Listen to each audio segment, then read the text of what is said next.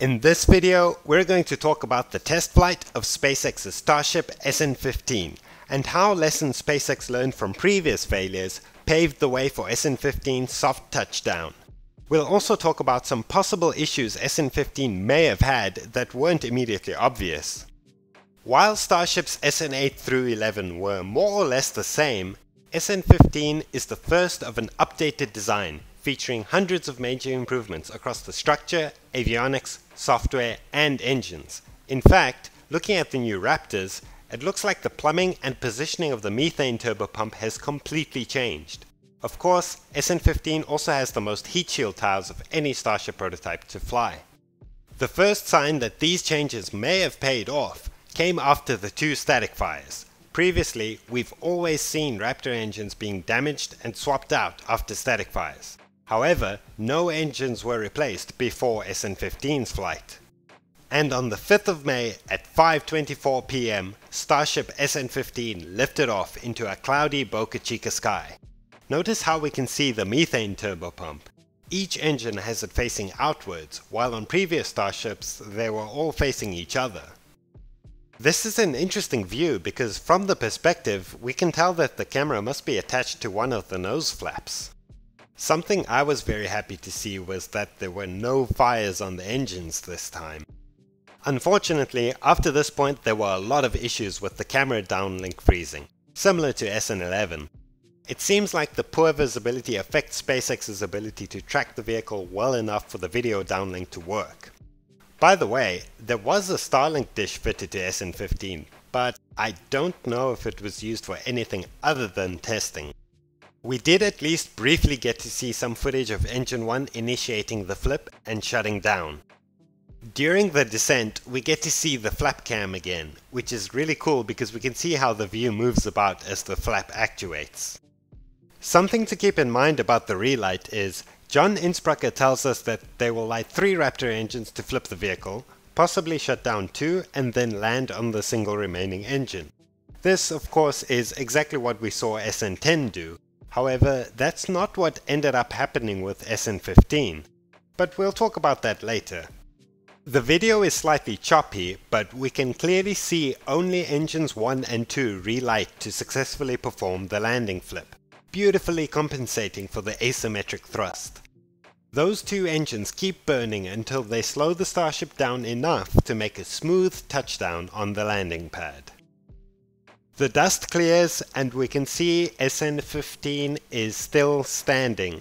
Unlike with SN10, we can see it was a soft landing because the skirt is a healthy height off the pad. There is a small fire under the skirt and later we see and hear some small popping explosions. But with a little help from a water cannon, Starship SN15 lives to tell the tale of its historic flight and landing. This was a huge success for SpaceX and the Starship program. But there are still a few interesting things to talk about. The most obvious is that the Starship is right at the edge of the landing pad. And if we look a little bit closer, we can also see some marks on the pad from the landing legs. This indicates that the vehicle may have bounced or skidded slightly directly after touchdown. I wouldn't be worried about this though. This was the very first soft landing, and I'm sure SpaceX will progressively refine and smooth out the landings the same way they've managed to perfect the Falcon 9 landings. We can also see a few missing and broken heat shield tiles. Some of these were lost during the static fires, but a few were lost during the flight. Again, not something to worry about as the tiles and their attachment methods are very much still in development. So, back to the relight. We can see that engine 3 moves out of the way as the other 2 ignite, which clearly tells us it was intentionally not ignited. This is interesting, because engines 2 and 3 are a better option for a 2-engine flip maneuver. Their positioning enables them to provide more torque to rotate the vehicle faster. I think that engine 3 may have had some issues on ascent and was intentionally not ignited to avoid a repeat of SN11. So this gave us a 2-engine flip and landing. If we put SN10 and SN15 side by side, we can see SN15 comes down much faster because of that. but it does a much better job of slowing down for a soft landing. So how did lessons SpaceX learned from previous Starship landing failures help them to achieve SN15's successful landing? With Starship SN8, they discovered an issue with the autogenous pressurization system for the header tanks. A temporary solution was to just use helium instead, though we don't know which method SN15 used. SN9 showed how important it was to not rely on only 2 engines for the landing flip, otherwise a single engine failure guarantees landing failure. SN10 had a very hard landing because the final single engine was ingesting helium and wasn't able to produce a high enough thrust to slow the vehicle down. The lessons here were that it might be better to just fix the autogenous pressurization, and that using multiple engines all the way to touchdown could be safer.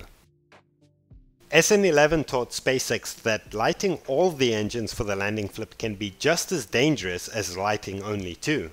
An engine that had issues earlier in flight might be better left as a last resort, rather than being considered equal to the other 2 engines.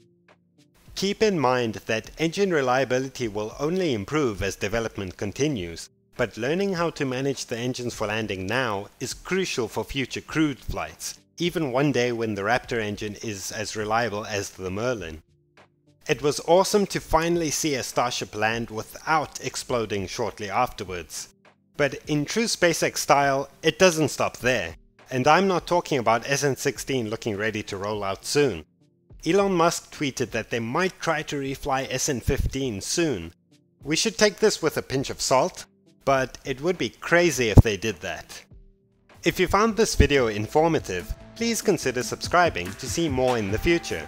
I'd also really appreciate it if you liked the video, and let me know your thoughts on Starship and SN15 in the comments. You can check out my other Starship analysis videos too. Thanks for watching.